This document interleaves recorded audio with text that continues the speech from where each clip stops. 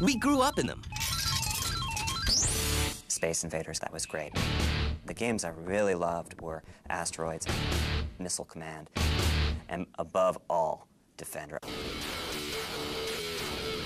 But I loved Robotron. I thought that was a really fantastic game. And they made a fortune, 25 cents at a time. We're talking about in 1981, Americans dropped 20 billion quarters into arcade machines. They were the gaming world. It was really weird because it wasn't like a kid phenomenon. It was like really across-the-board phenomenon. Well, they popped up everywhere. But all good things come to an end. It was a fad. I think there's no other way to put it until finally, the whole thing just sort of collapsed under its own weight. This is the story of the birth and fall of the arcade industry.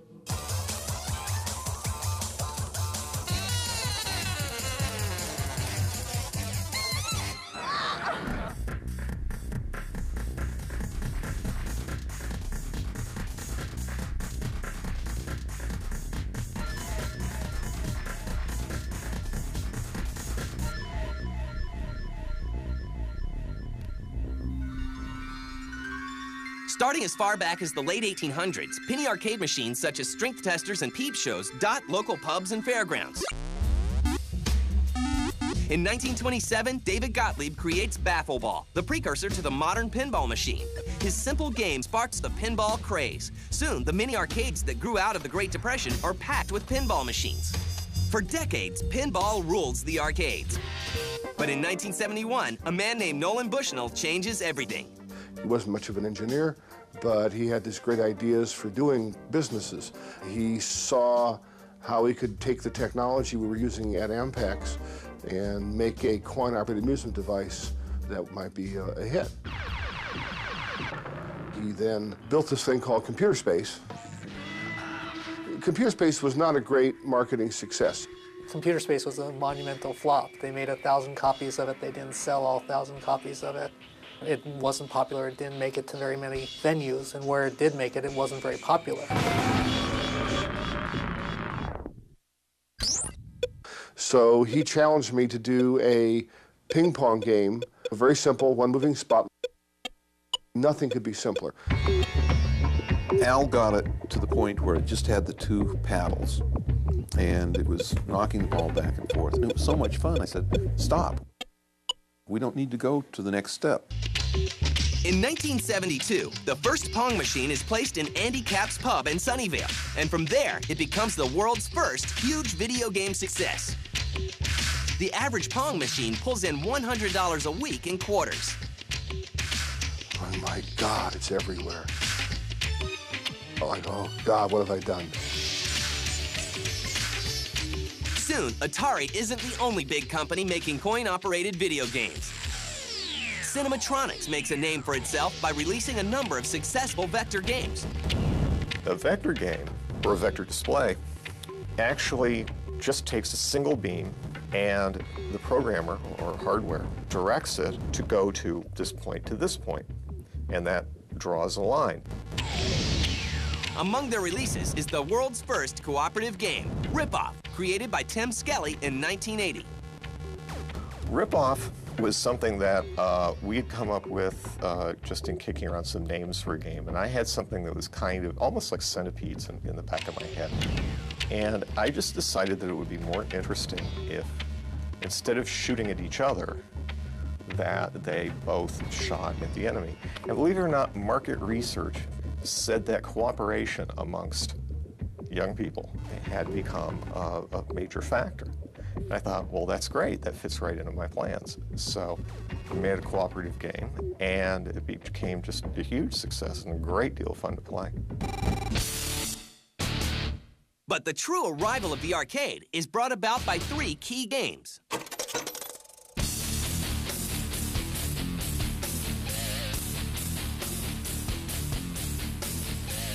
The first of these is Space Invaders, which is released in 1978.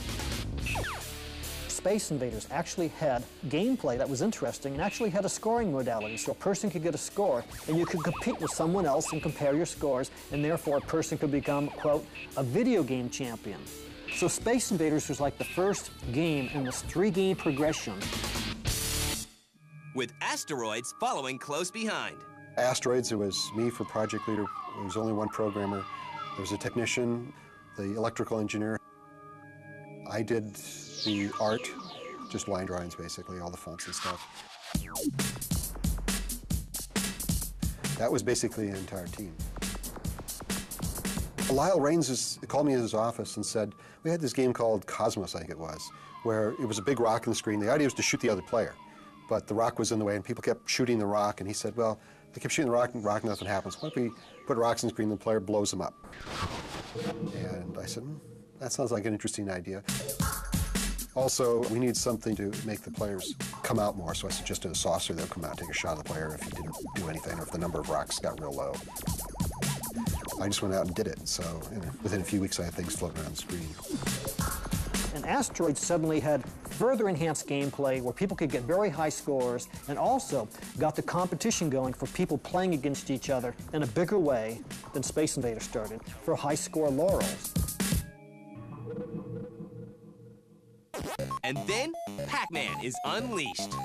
But the final thing that really got it going was the third game in this progression, and that's Pac-Man. When Pac-Man came out, it caused everybody to fall in love with video games.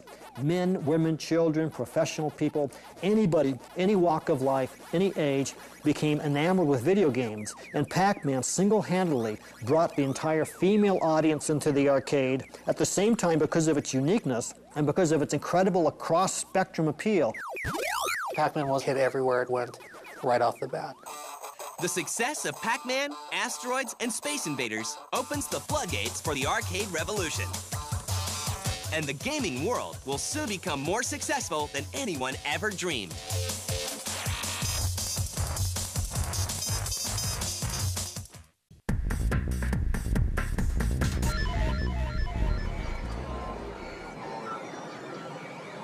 By the early 1980s, arcades are everywhere.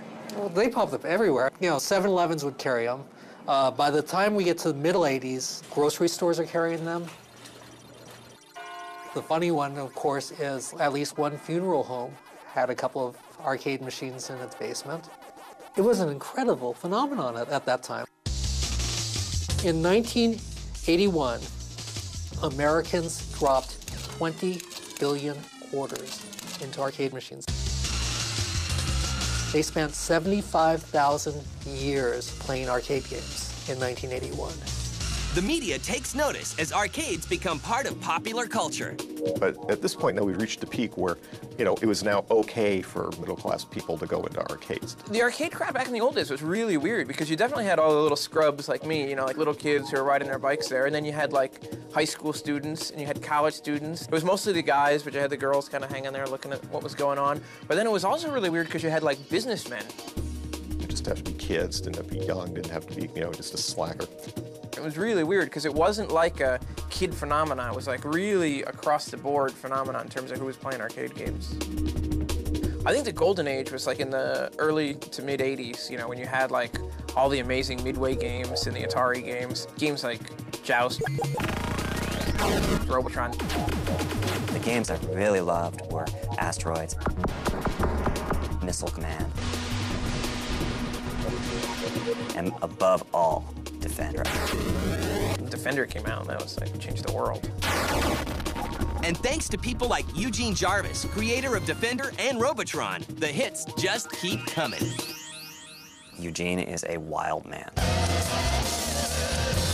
Eugene is a poster boy for something in our industry, I'm not sure what. Defender was cool because you'd see it and it was only the older kids could play it because it was so intimidating. There's like 1,000 buttons. I remember like trying to play it a few times and couldn't get anywhere with it. Defender was the ultimate game for the hardcore gamer. It had 7 buttons. I mean, I don't think any other game had that degree of control complexity. Just trying to keep track of them would drive you crazy. I think my right pinky is still kind of crooked from having spent so many hours pushing that control up and down. I finally learned how to play it, and that was pretty... I would describe that as a life-changing moment. And so we sat there and played it like the whole day, until my mom dragged us out of there. but I loved Robotron, and I thought that was a really fantastic game. Robotron, which is one of my favorite games, I actually liked it so much I actually bought it. That's one of those games that, you know, you'd be shaking by the time I got back after playing for an hour. As the industry peaks, originality is a must. The golden age of the arcade was incredible. The creativity, I've never seen anything like it. Every game had to be original, 100% unique. This was the attitude at Atari. We didn't do driving games because there had been a driving game. If you did a driving game, it had to be a driving game with guns, and then there could only be one of those in the industry. I had a friend who made a driving game where you drove on the ceiling because that was the only way you could get it through this corporate culture where 100% originality was required. The business of gaming looks good. Like today, where they're talking about how the game industry is eclipsing the motion picture industry in terms of revenue. That was very much the case back then as well. The revenue from video games was enormous. I mean, a good game would bring in 800 to 1,000 in a week. So you'd buy the game, and then 2 weeks, you pay off the distributor, and you're fine. And there were a lot of arcades, a lot of places where there were video games. But the market can only grow so much. Soon, the arcade reaches critical mass and becomes a victim of its own success. Ironically, when I arrived at Atari in 1982, we were saying, we're so big. The coin drop in these games is just as large as theatrical revenue for movies. Now, does that sound familiar? What had happened is we pretty much saturated the market. The games did not get obsolete very quickly, and we filled the arcades with them, and we were starting to fill secondary locations like Safeways and 7-Elevens and dentist offices. By the middle of 1982, we were just full. A lot of it was oversaturated in the market in 81, 82, especially 82-ish time frame. And we sold thousands and thousands of games that went into dentist's office, besides normal arcades and street locations like bars and restaurants and bowling alleys. And it got to the point there were so many games out there that they couldn't support the amount of earnings to really justify buying them. It was a fad. I think there's no other way to put it. It was like early rock and roll, really. Enough people started coming and enough companies started making games, it just kept growing, and people built bigger and bigger ones until finally, the whole thing just sort of collapsed under its own weight. Now, the arcade machines that were so successful just a year ago are no longer making enough money to support the market. By the time the early 80s came around, the economic life for a lot of games, for simple games, and the simple games were those that everybody was playing, was probably less than a year. Well, the games cost enough that they really needed to have an economic model that would last for several years in order to pay for them. And the home console market takes a bite out of the arcade as well. The other thing that people will point out is that their home consoles started getting better about this point. The Atari 800 and other stuff started coming out. And the consoles, artwork used to be so different. The arcade would be here and consoles would be down here. The discrepancy started narrowing, and they started affecting our business. Yeah, I definitely think the rise of the consoles really have hurt the arcade overall because there's just not much you can do on an arcade machine that you can't do on a home console. Bloodied and bruised, the arcade market looks like it's down and out. But only time will tell.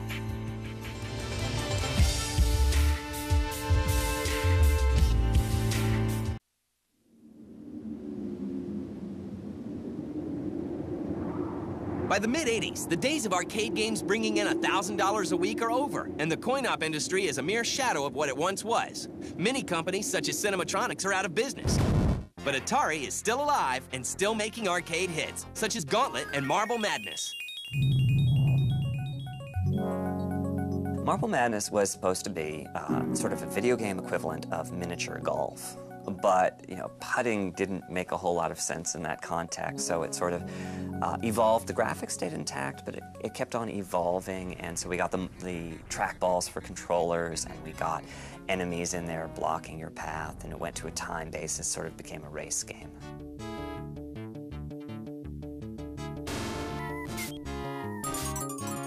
We have resurgence like Gauntlet came out. It came from several sources. My son was very much into D&D at the time. It was very hot stuff to do, and that's where the original concept came from. You'll come out with 2 good games right in a row, and it's like, oh yes, we're riding high. In 1991, the arcade experiences one of its greatest resurgences with Capcom's release of Street Fighter II. When the fighting games started to come back in the 90s, like there was like an upturn, and you did start to see machines going into weird places again. I spent a lot of money on Street Fighter. You know, the Street Fighter series in its 2D incarnation basically has lived on until to this day. And there's something very compelling about that.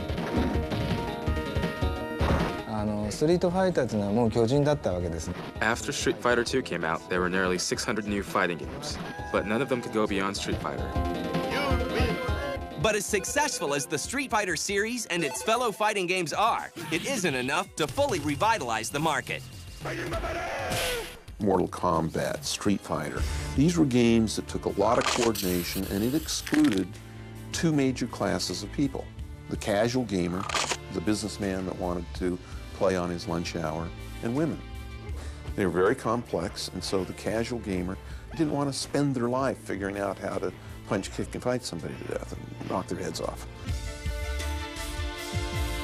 The problem with fighting games was that there was a period of maybe like a year where anyone could get into fighting games, and after that, it was hard for like somebody new to walk in the arcade and not just get their ass kicked and just get laughed out of the place. It was kind of a feedback loop that kept new people from getting into it after a while. To stay alive, the arcade must evolve. A single quarter was not enough revenue for a game to earn. We ultimately figured out that we needed a buck, and we don't have dollar coins in the States. A buck is a big spend. It's not a casual spend, and so we needed a new generation of arcade games to show how this should be done. And Yu Suzuki was the big player there. Hang On, Outrun, R360, he had it down. Yu Suzuki from Sega is considered one of the pioneers for arcade games in the early 90s. Yu Suzuki transformed the video game business. If you look at the period of time from when he started making these simulators through, say, 1995, Sega dominated the arcades. Since I created Hang On, a lot of people were getting more and more into games where you just don't use a joystick. It becomes a physical experience.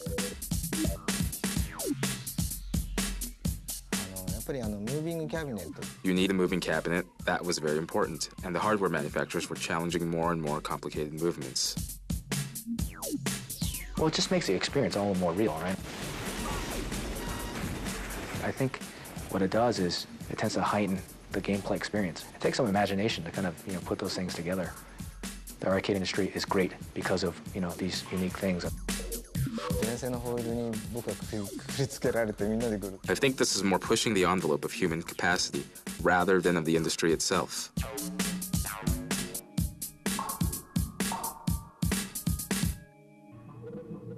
With the normal console, right, you're just kind of limited to your controller. I mean, there's some add-ons. Like for Dance Dance Revolution or games like that, to have that custom piece of equipment, it adds a whole nother gameplay element, a whole nother experience, and it takes it to a deeper level.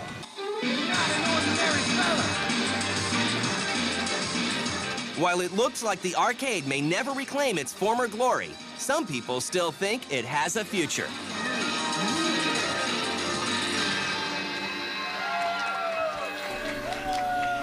I think what you're going to see in terms of arcade games in the future is just more things that are like the larger machines. Like ride simulators. There's something about a driving game where you actually have a steering wheel and pedals that you can't really duplicate at home, even with the wheel and pedals, and just the larger kind of location-based entertainment machines. Yeah, there is. There are arcades out there, and Sega actually was very forward-thinking in this. Theme parks, or even just, say like on a boardwalk somewhere, or specifically downtown somewhere there's a big game center. But the idea there is to give you an experience that you can't get at home. I always thought there was a future. I just thought it would be so small. I figured there'd be enough arcades where people would want to go, people to hang out, or bars. You could have a drink in one hand and play a game with another. Just entertainment. But no matter what happens, the people who were there in the beginning will never forget the time when a quarter was all you needed to be a gamer.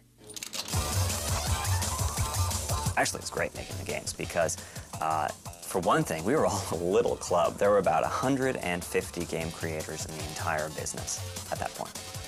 We mostly knew each other, too, whether we were at Atari or Williams or Bally or the like.